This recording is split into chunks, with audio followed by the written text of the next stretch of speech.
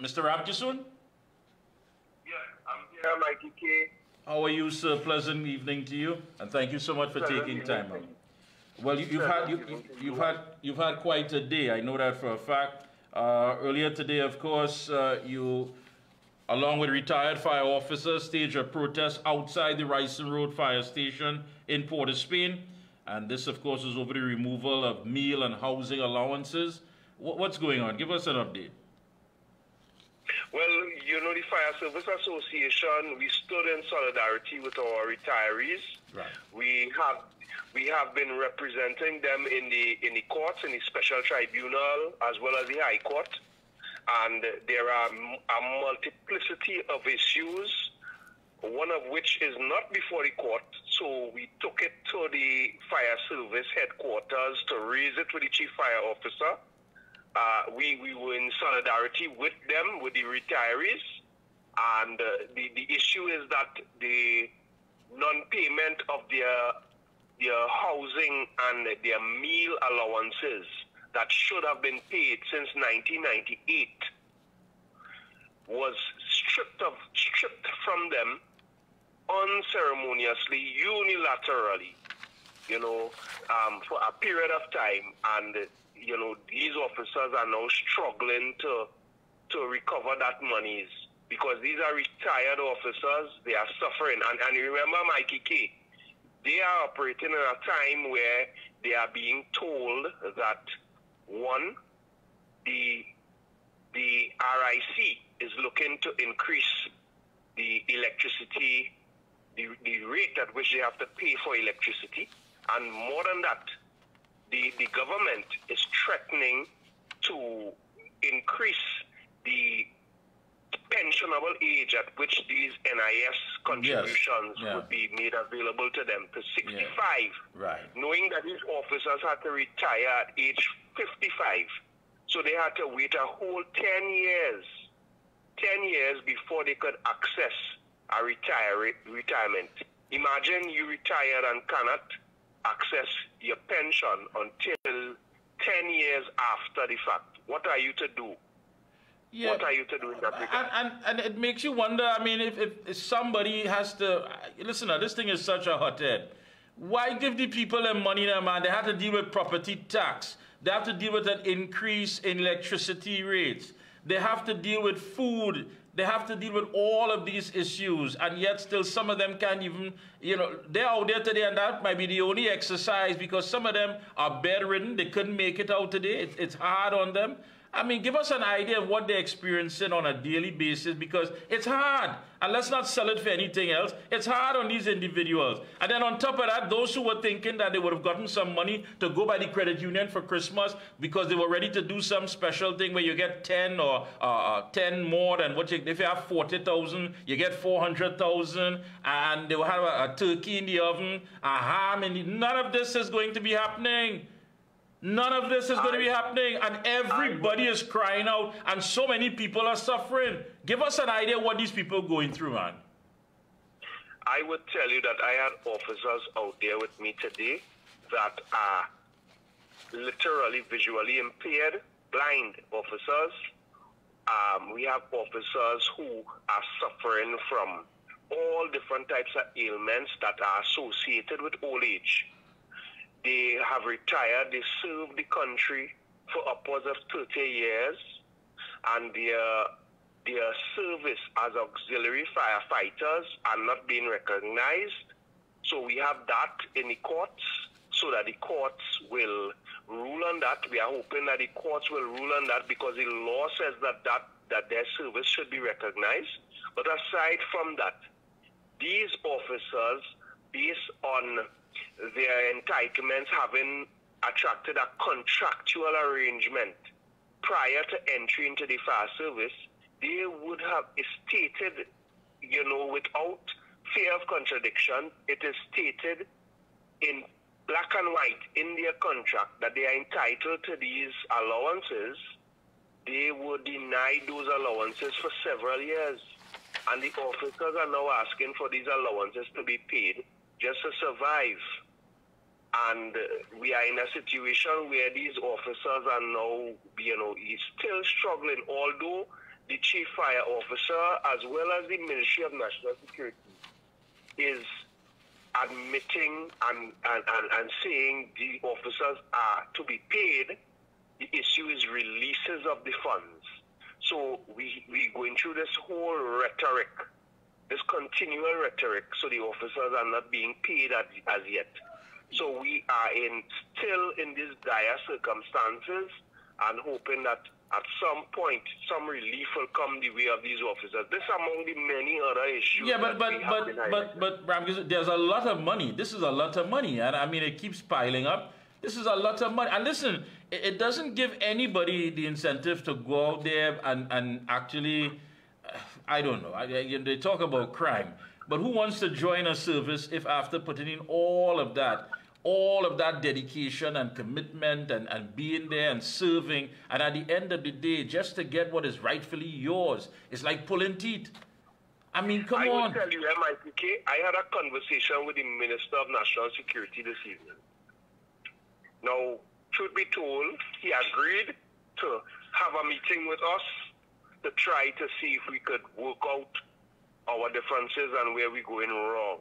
But I would tell you, the situation, as I told him, it is dire.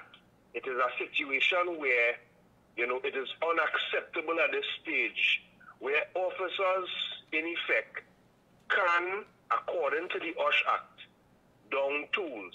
They could stop work. And the officers have refused to do that simply because they have a commitment to the public. They have a commitment to the man and the woman and the child and the elderly and those out there who are vulnerable. They have that commitment, and that's the reason they stay on the job. But really and truly, they have a right to preserve their own selves. And they are not being provided with the personal protective equipment that they need. And I demanded of the minister a meeting to rectify this issue and chart the way forward. The minister agreed to that meeting. So I look forward to that.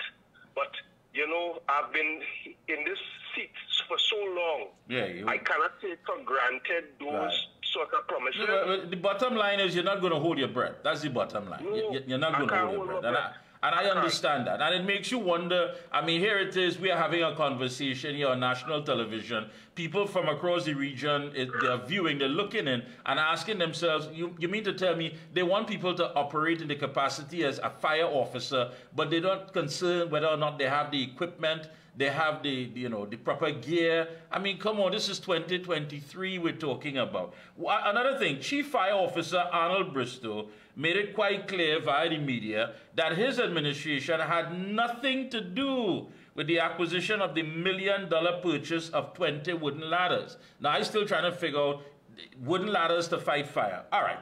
So the National Security Minister has called for a probe into the $1 million purchase of 20 wooden ladders for the fire service. Now, that money, if it is you couldn't find the right ladders, could have gone to these gentlemen who are out there in the hot sun, sweating like runaway slaves today, hoping and praying that somebody give them what is rightfully theirs. Rather than in their psyche, they believe that they have done all of their service and somebody just waiting because of the whole retirement thing that, hey, you know what? Forget them. They go drop off. They go die like fly, and we got to pay them no money.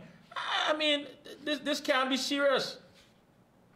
Mikee K, this thing is such a mess. And you're right. But I have to tell you, the minister is saying that he is distancing himself from the process. The Chief Fire Officer is also distancing himself from the process. The minister is calling for an investigation. Who is he calling for this investigation from? Is he calling on the police to investigate? Who is he calling this investigation to take place? The Chief Fire Officer cannot investigate himself. The Permanent Secretary in the Ministry of National Security cannot investigate himself. It is the minister who these two public officers report to has to implement an investigation, not call for an investigation. These things, they need to get serious about it. Yes. If we have to stamp out corruption, if we have to stamp out, misappropriation and mismanagement, you cannot be serious when you hold that position to say you call for investigation and that's the end of it. No. The public, you're hoping that the public forget about that next week and we move on to the next topic.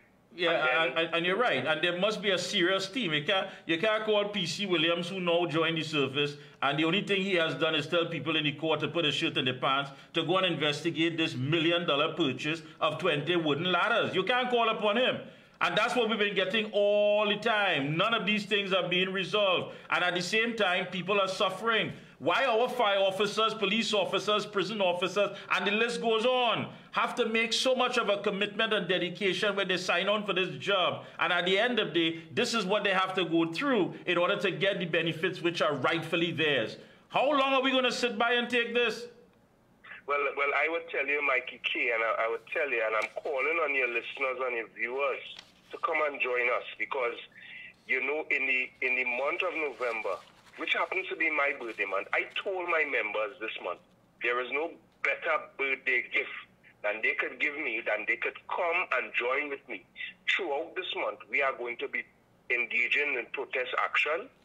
We are going to be highlighting these issues. We are going to be pounding the ground. It is not acceptable what is happening. We are going as fire officers to ensure that everybody in Trinidad and Tobago is made aware of what is happening in our fire services and how these managers and these politicians are operating with us, and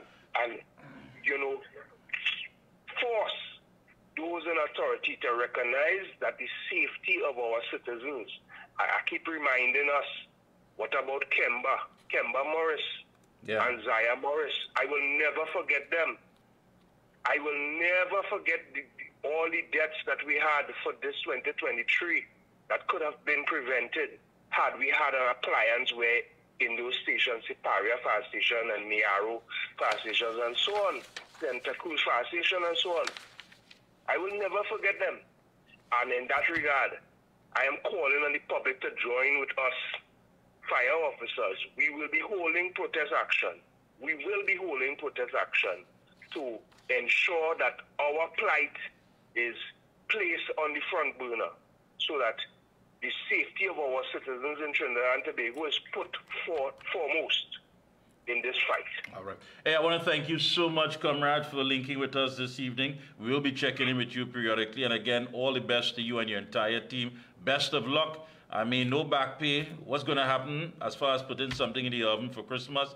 And on top of that, you're still struggling to get what is deserving and rightfully yours. Well, you see, I haven't even spoken about that. And let me tell you, my members are very deeply saddened about that. But even before you can talk about back pay, just health and safety alone, just the basic entitlements we're struggling for. Yeah. We're even talking about health and safety. I want to thank you, comrade, for inviting me on the program. Thank all your listeners for giving us that listening here. And I would always make myself available anytime to report to your listeners and to you on the proceedings as we move forward. Thank you so much. All the best. Keep up the good work.